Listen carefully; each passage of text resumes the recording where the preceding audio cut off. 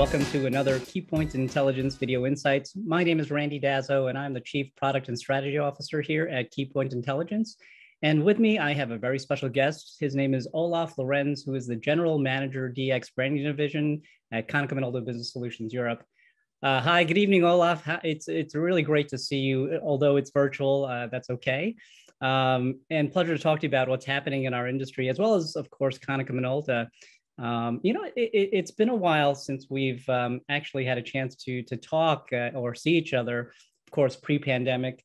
Can you let us know what's been happening with Konica Minolta in Europe and how your role is integrated in this new strategy that I'm hearing about? Yeah, hi Randy. So first of all, thanks for having me. And in fact, yes, it's a while. But this is valid for a lot of also industry fellows. Yeah, so we might have not seen in physical for quite some time. Well, the pandemic, of course, made a lot of different things. Of course, with businesses, the business we are doing with our clients' businesses. And that's why one of the biggest challenges also as organizations we had was, of course, to adapt to this rapid changing environment. And maybe to answering, first of all, to the role.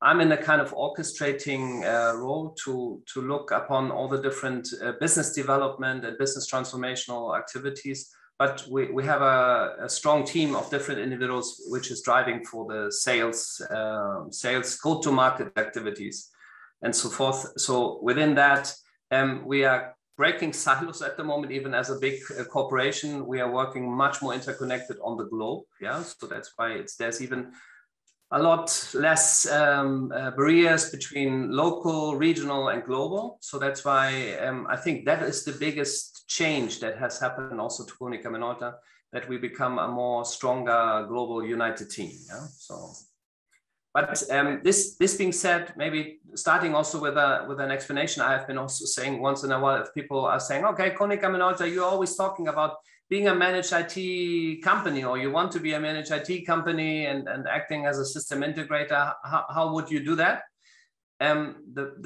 I think the biggest evidence for this was ourselves, because back in March 2020, when we decided as a European organization, not just as a headquarter, but as all the European organization, to secure the workplaces of each and everyone and take care for the health of our colleagues. We have been practically overnight sending 9,000 employees in a remote work location. And in order to do this without any disruptions, a lot of things had to basically also happen overnight. So bandwidth was upgraded overnight. VPN dial-in, or amount of dial-in clients have been upgraded to the amount of employees. So I can proudly say that without any disruption, any major disruption. So from one day to another one, we could be basically working on Microsoft Teams as we have been in the office. We could access to our documents.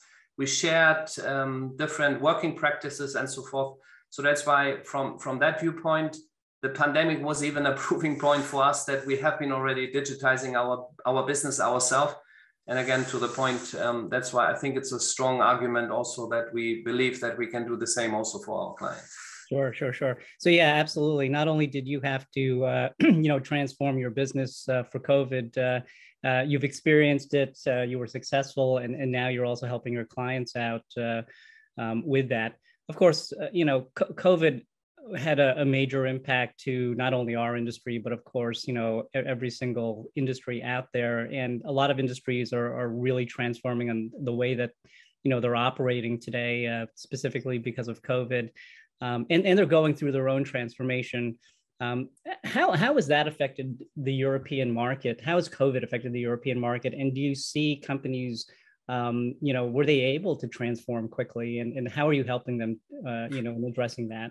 Yeah, well, I think around the globe, the most important point for clients, and again, talking about clients, of course, we need to divide the size of different clients and the size of different businesses, because each of those businesses had different demands. But thinking about the micro customer, of course, overnight, a lot of, they had very basic requirements, tablets, notebooks, how to manage them, and maybe later on the security, how to make sure that everything is working in a secure environment. But all of this kind of went in waves. So that's why what we have been doing initially, of course, trying to help those small businesses in the first place to make them operational also in a short time frame. And that's why, of course, overnight from a very print-centric business model, we even changed very much into a managed IT, managed content. So even a lot of the scanning, the cloud scanning workflows have been established. So I think that was the big change in the beginning, so that people were just thinking, okay, how can I quickly recover also my people to let them work and let them interchange. And over the period of the pandemic, of course, we saw a lot of upturns again. And everything I'm explaining right now is, of course, just valid for the office business. But thinking about another big important step in our overall activities is the professional print industry. And the professional print industry, of course, have been also initially suffering. However, certain segments also saw an upturn. Yeah. So we talk about label business also a lot within our industrial printing challenge or challenging part. So you see that even the linear meters that have been produced on those devices, they have been just going up because a lot of people were in demand to print labels for whatever reason. Don't touch, stay here, make a line, and so forth. So that's why different things have been just accelerating, or the pandemic, the COVID pandemic has been accelerating a lot of these activities also within our portfolio, and giving us also a bit stronger focus on things that we should foster even more, or possibly even enlarge in terms of footprint, in terms of delivery to clients for this. Yeah. Now, you mentioned that you're transforming to more of an IT services organization. However, I know that Konica Minolta has been, investing in this area for a long time. I mean, it's not just since last year, since the pandemic has happened, more than 10 years ago with acquisitions and things like that. And of course, you mentioned that you're trying to convince people that now Konica Minolta is not just a printer or copier company, but also an IT services organization. Your role is branding also for this. So can you tell me more about what you're doing to help position Konica Minolta more as a IT services company than just a copier or printer company? Yeah, perfect question. Because one of the things where we are, of course, we are not hiding our legacy, and sure. I have to admit that print is, of course, still the core of most of the activities. Of course. But because of that, and I should also start with this because it might come later on also for some of our conversation. We have been establishing a global initiative or a global value proposition called the Intelligent Connected Workplace. Okay. And if you divide these 3 points, so we're looking for an intelligent connected workplace. And talking about the workplace, as we all learned, the workplace is no physical place anymore. So we really see and experiencing ourselves a lot of hybrid work.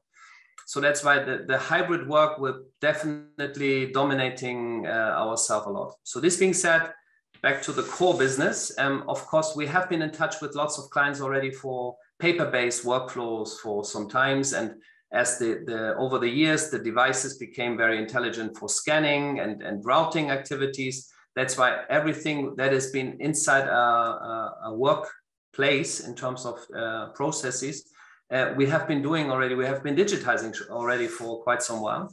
So the next stage we have to look in is now how we make the data, the unstructured data that we are capturing, how to make this unstructured data available to clients, so to their benefit, to make it more meaningful. So to extract meaningful information out of all these different information. So that's why if you then think from that viewpoint, as we can manage all of this also with our capabilities, it's more than logic that possibly print scan related supplier drives into the managed workplace initiatives more. And that's why this intelligent connected workplace principle, which we have been doing, is guiding us also through certain assessment of clients. So we look into their own maturity. And if they still have paper-based workflows, of course, the first stage might be that we just connect those paper-based places to become more digitized. If clients have passing the stage already, then we go to the next stage that we connect their work. Yeah, so just connecting locations, different businesses, so that people can seamlessly access information within their corporation. But the last stage then that's where the intelligent connected workplace final goal is, that we make it meaningful so that we give customers insight to their information, provide them with informed decision-making for doing their business. And of course, more and more even automizing their processes by artificial intelligence and all the remote or the bots for RPA processes and so forth. So this is already in some of our clients offering an ongoing activity. But this being said, coming from a digital, coming from an analog place where paper is still a big point, going to an informed decision-making environment, there are stages to be done even for our clients. And we are dividing different maturities at client sites to do the right thing for them at the right place. Yeah, you know, how you described it really is very much of a journey with clients, and of course they do know you. They do know Konica Minolta as one printer copier organization, still the core part of your business, but then again, you can also help them with their, conversion of paper-based documents to digital, then going from that to having all of that data and harnessing the power and information of that data to be able to use that in analytics and big data to be able to provide them with, more meaningful information that can be extracted from that data and help them with some type of predictive analytics or prescriptive analytics that you might be able to help them with. Are customers making that connection, easily, or how are you, one, educating them? Is that something that the sales team is doing that, and marketing helping to also position that with your customers? No, well, of course, customers not easily connecting this. So of course, the brand of ourselves, again, has been enrooted in the legacy, possibly print scan areas. And again, customers who have been making experience with us for everything else we are doing already in terms of digital workflows, these are the easiest one to be converted even to further things. But that's why what we are trying to do right now is again to get the message out about the intelligent connected workplace. And instead of just saying generically we like to do managed IT, we want to be more specific on the digital workplace. Yeah, because to my point, there is reasons to believe for clients much better, because we are coming from that place already, from the workplace we are coming already. And digital workplace solution is something that we can convey in a more easy way. So that's why we started, of course, with our sales force to make them aware, to also be able to articulate everything I was trying to articulate in terms of, okay, that's the value we can give to clients, so that it's not just a kind of advertising or social media related activity. It is more enrooted. And before I forget that one, we also, on the branding part, we have been establishing approximately 2 years ago a kind of slogan, which is more a kind of brand ethos, which we have been also inducting. It's called Rethink. And this is something that we would like to do jointly with clients. So we always start with a white page. We help clients to rethink their organizations. So it's much more than just a brand asset. It's even, as I said, an ethos. We are trying to rediscover things that have been possibly taken a long time for clients. So we help to make this new viewing angles into those situations. So, and this being said, this combination of the way how we deliver things and the what we deliver at the moment, this has a very good melting point where we get a lot of new clients that have never been experienced Konica Minolta in this way, and they get a new viewing angle into our delivery. And before and maybe also to describe a little bit the European complexity, we have been, of course, in major markets, we have been doing major IT acquisitions. So from that viewpoint, the general IT experience and the image that we have been taken is, of course, in those countries already on a different stage than we have countries where this acquisition has not been taken place. But that's why we are also trying to find ways to scale all the expertise also in those markets where this acquisition itself has not been made, and organically train the organization to deliver. Very good, very good. You had mentioned before too that from COVID, many companies had to speed up their digital transformation journey. And of course, you're able to help them connect to each other, especially in this new virtual world that we're living in, as well as be able to help them connect to their data. Is part of your strategy also to help them connect to other people and help them to connect their data to other people and things like that, as well as part of this whole digital transformation?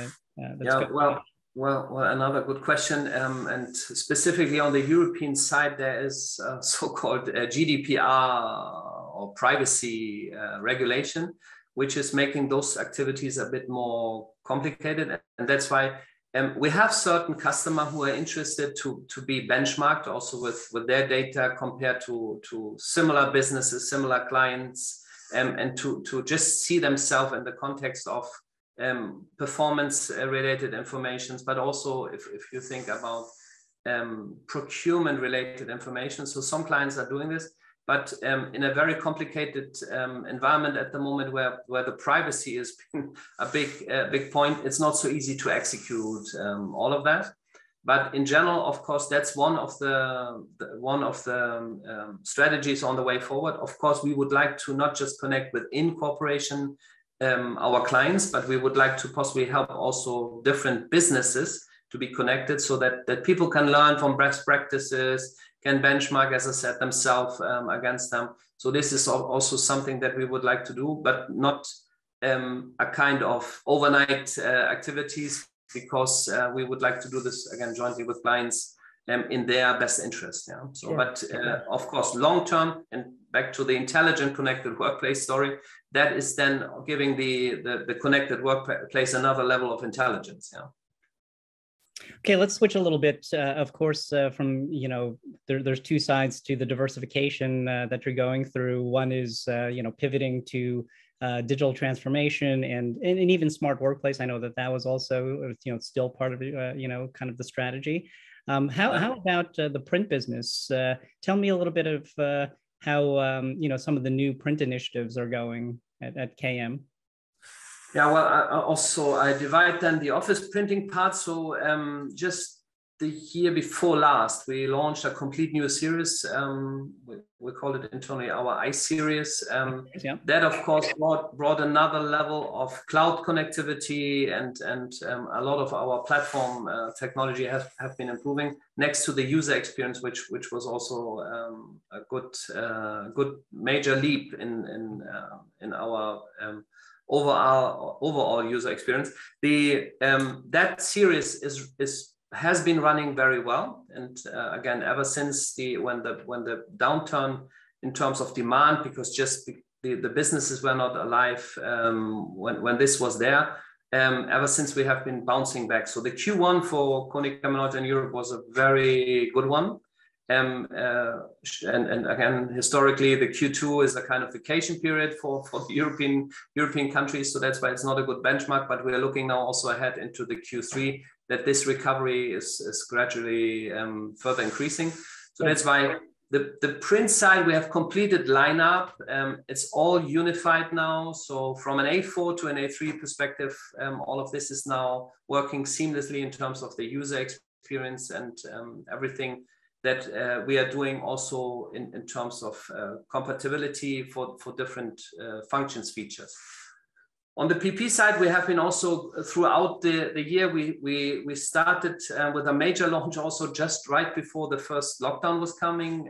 It was our Press C14000, which is our flagship, and we have been entering a complete new segment of customers. So we entered the high professional print environment, and 80% of our placement really going into net new clients here. So that's why from that viewpoint, we have been successfully accessing now a market which we have been also looking already for quite some time. And also here, even within the pandemic, we were quite stably still be able to sell, install all those different devices. And now we have been creating a very good and very strong market share there. Then our lower end, the 4080, 4070 series has been also recently renewed, and the last one was so-called our 7100, which has just been introduced. So that's why also on the PP side, we just finished a complete renew of an entire lineup. And that relates to the more toner-based system. KM1 is still a big up time for us. On the European side, we are also making more and more installs here. And the last one, which have been also recently added to our line, that was coming as a supplement to the label printing. A so-called packaging device. It's a shed feed corrugated printer, which is going very much, as I said, hand in hand with a label press. So if you think about a small winery, which is doing their labels themselves, they can also customize the packaging in a very simple manner. So these elements we have been now doing recently, next to a lot of the software items, because also here, data is becoming more and more important in the professional print area, and how print rooms are being organized. And also here we created a dashboard, so-called dashboard for the print room to look beyond the true MIS capabilities, but really looking into performance related data of their print equipment, and also to see and measure how more performance and efficiency can be taken in those environments. So that's why, if I like to say, so that core business is we are doing also extremely well, and we are, as I'm speaking, we are still trying to improve furthermore. Sure. Did you see certain segments actually increase during COVID, or certain areas such as maybe labels for signage and things like that? Because well, label, signage, these two components, of course, have been heavily increasing, and again, it was seen to be a peak, and that peak didn't peak down again, so it's still it continues to grow. Signage, of course, was also naturally a point, but thinking about again niche applications in different areas, we could be seeing a lot of the print volume. If you go to traditional, like just business card printing or whatever, flyers, leaflets, print applications, of course, they have been down. But again, also this we can see right now it's been recovering. But as I said, by the learning of those different print applications, we also try to find also our way to enhance in those areas. And again, label is of course one of the segments where Konica Minolta also would like to play even a stronger role in the near future. Very good.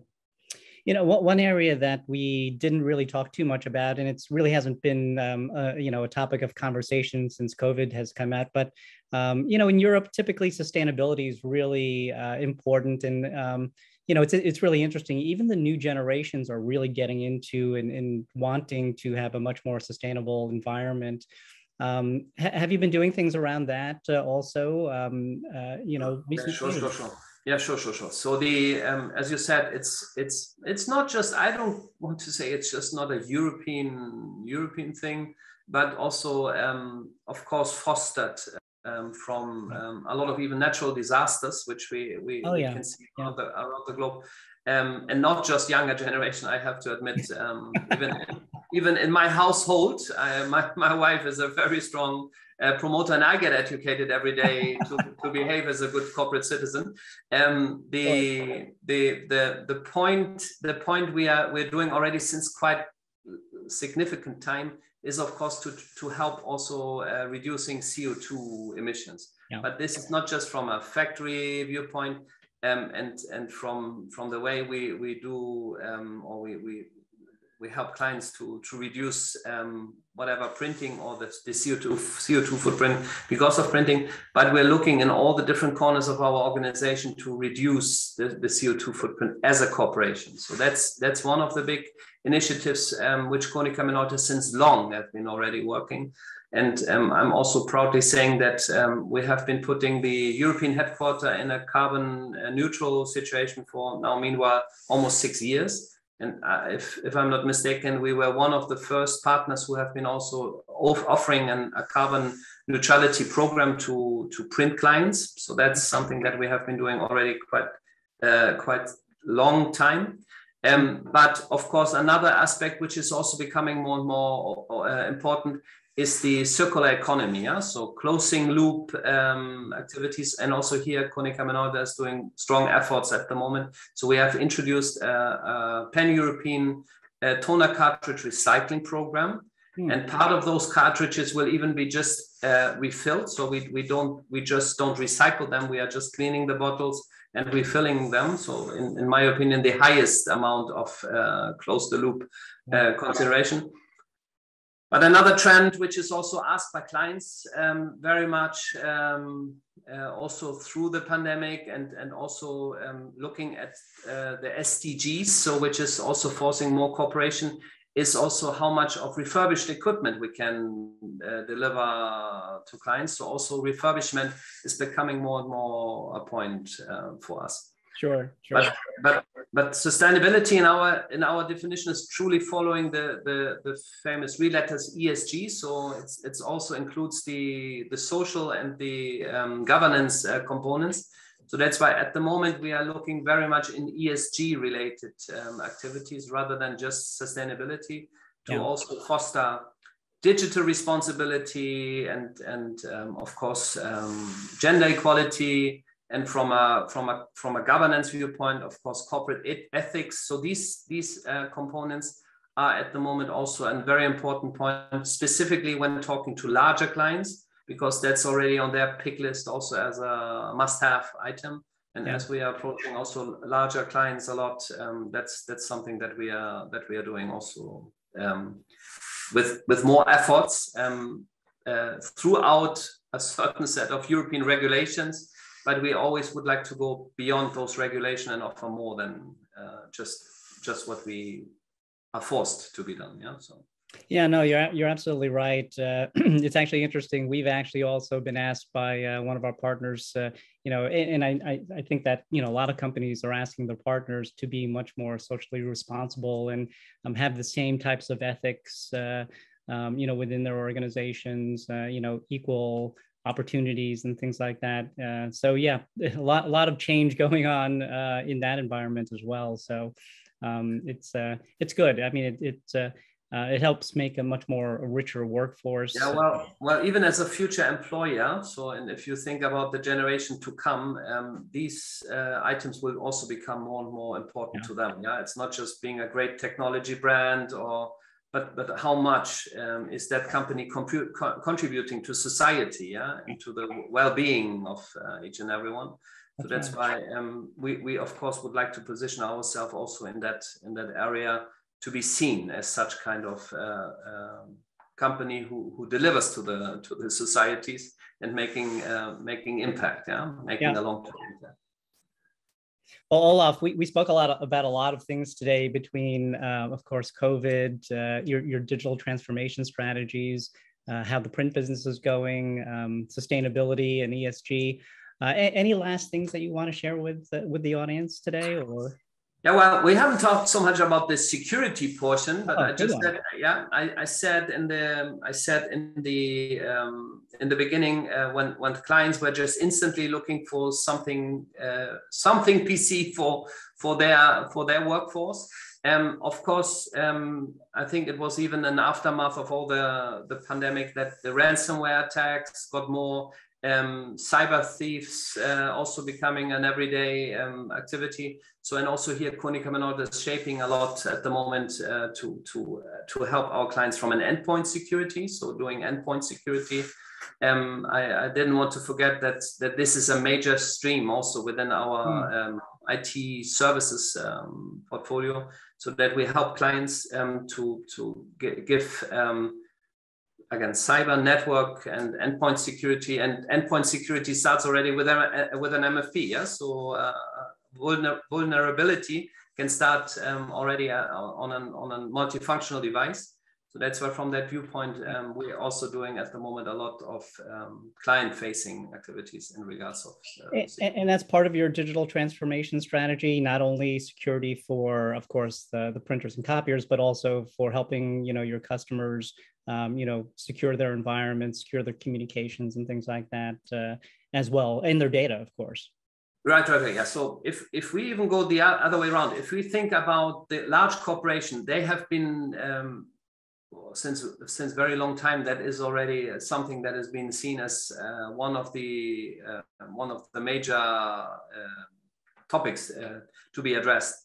But exactly going to small and micro clients, they have been the most who have been affected now during the COVID time. So that's why for them the offer and to do something meaningful, small, agile is probably the best thing we can do at the moment. And that's why back to your question about the transformation, that is transforming already a lot of their businesses in terms of digitizing and protecting informations and assets, maybe the intellectual property of clients they might have.